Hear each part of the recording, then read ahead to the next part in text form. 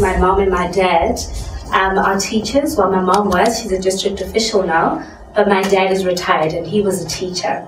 My name is Oletilwe Mogashoa, and I'm a client relationship manager at Allan Gray, and our role is to educate people on financial investments. So the reason why we've partnered with Partners for Possibility, I like that, Partners for Possibility, is because of the educational element and the empowerment element. So we're big on empowerment and educating people. We believe that investments are bought and not sold, so I'm not here to sell, but merely educate you about what we do here at Allan Gray.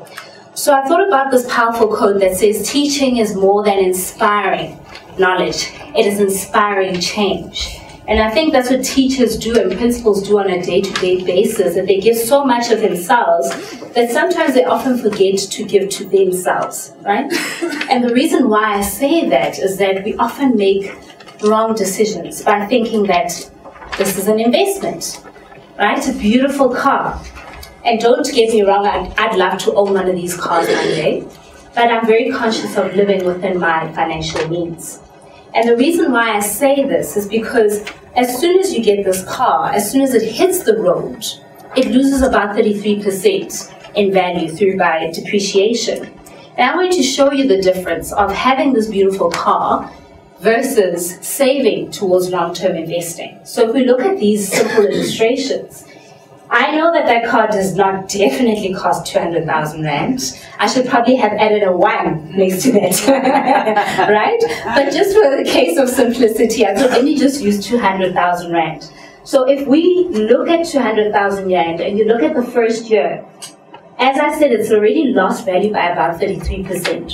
And as if you go down even more, in 5 years' time, you're sitting with a car that's lost about 50% in value.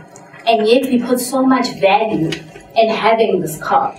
But if you looked at the real difference, so for example, if we then again took and compared apples with apples and took a car that had a value of 100,000 Rand, again, if you keep it over 5 years, you'd be sitting with a value of 50,000 Rand after 5 years, right?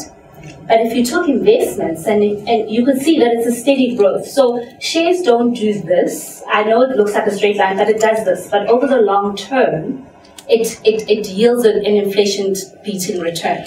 So if you start with 100,000 Rand, you see that there's a steady growth due to compounding interest. So in 5 years' time, you're sitting with 160,000 Rand. So you've increased value by about 50% as opposed to losing the value. So that's the real difference. So we believe that it's very imperative to choose carefully, knowledge over feelings. We often go with what's popular and how people perceive me. I need to have this beautiful car just to show that I'm living my best life. But are you really? So we really think that it's very important to choose carefully and use knowledge rather than feelings. Which brings me to this quote by Albert Einstein that says, compound interest is the 8th wonder of the world. He who understands it earns it. He who doesn't pays it.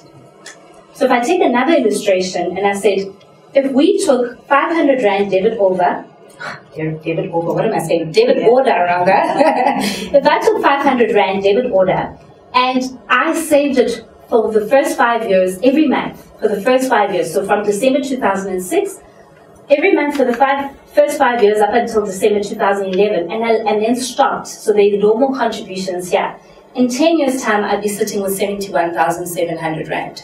And if I did the same exercise with 1,000 Rand every month for the first 5 years and stopped because life happens, and allowed it to enjoy compounding interest, I'd be sitting with 143,000 Rand. And so it goes with 1,500, 2,000, and 2,500 Rand. That's the power of compounding interest. So it's very imperative to live by this quotation by Benjamin Franklin that says, an investment in knowledge pays the best interest. We're in the business of creating long-term wealth for our clients. This is a representation of our clients. We're really trying very hard to fight the perception that Allan Gray is for the super rich and the elite, because that's not the case. Allan Gray is for individuals who are working hard towards earning a living and would like to save towards long-term investments, and they meet our minimum investment requirements. Also, we think it's very important that before you select an asset manager, you shouldn't just go to past performance because no one can guarantee past performance. However, you should look at the 4 Ps. The first one would be the philosophy, because the philosophy is the DNA of a company and it teaches you how that particular asset manager thinks.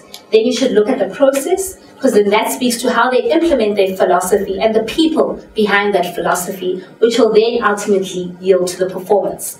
So our investment philosophy is that we purchase stocks that we believe are trading at a discount in the market. So we would buy here, we would hold on to our stocks. As soon as we feel that they've reached their intrinsic value, which simply means their maximum worth, then we would sell this particular stock. So our investment professionals are responsible for implementing our investment philosophy. So they sit on portfolio meetings and they decide whether a particular stock is a buy or a sell. And they do this by doing due diligence over a particular company. So they look at the qualitative as well as the quantitative.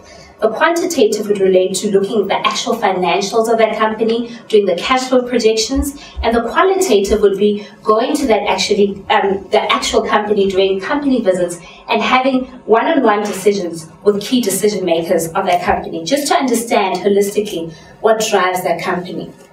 This is just to illustrate.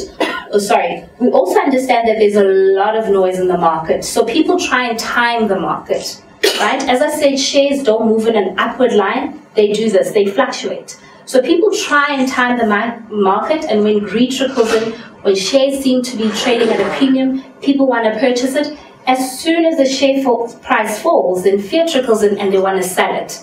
But we believe that it's very important to spend time in the market rather than trying to time the market, because over the long term, shares tend to yield an inflation-beating return. So this is just to illustrate that we are contrarian in our thinking. We don't follow the popular herd when shares seem to be trading at a premium. We stick to our investment philosophy, and this has allowed us to currently manage 539 billion assets under management. It's important to have a goal as well when you want to have investments, right? We always believe that you should start with a plan because it lays the foundation where you'd like to go. And then plan and have goals on how to reach those goals, and then find that particular fund that fits your investment plan and repeat the cycle. You should set short, medium, and long-term goals. The short would speak to your emergency funds. So say, for instance, your car bursts or there's car repairs, unforeseen events, unexpected events or emergencies, right? Or your geyser bursts. That's the funds that you should be tapping into and not your credit card. So we have different funds such as the money market fund, which is designed to yield a reputable return within a short period, say 12 months. That's the type of funds that you should be using because it's more transactional. When life happens, that's the emergency funds that you should be tapping into. Then medium would speak to maybe saving towards your child's education. So I have a 3-year-old, and my plan is to save towards her education. So it could be like 5, 10 to 15 years time. That's your medium term. And there's funds that also are designed to yield a good return within the medium term.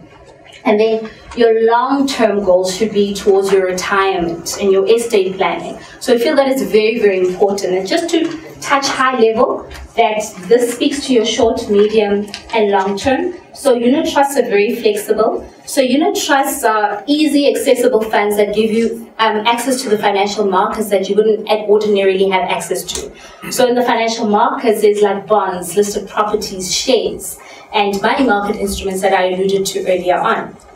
And then the tax-free investment is a good form of saving towards your child's education, is for your medium-term goals. So there, it's easy and it's accessible. However, there are some restrictions that were imposed by government and not by any asset manager. So tax-free investment was implemented by the government to try and get people to start saving in South Africa.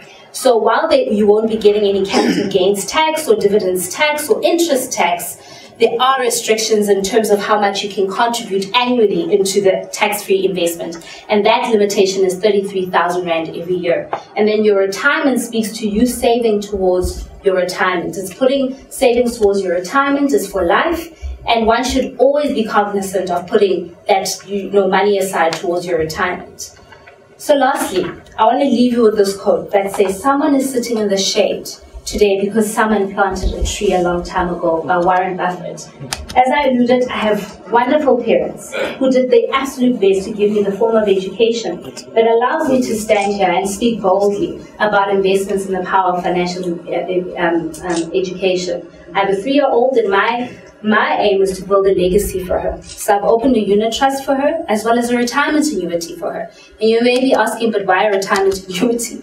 Because she'll only have access to it by the age of 55 when she does decide to retire. But I understand the power of compounding interest, and I want to leave a legacy for her.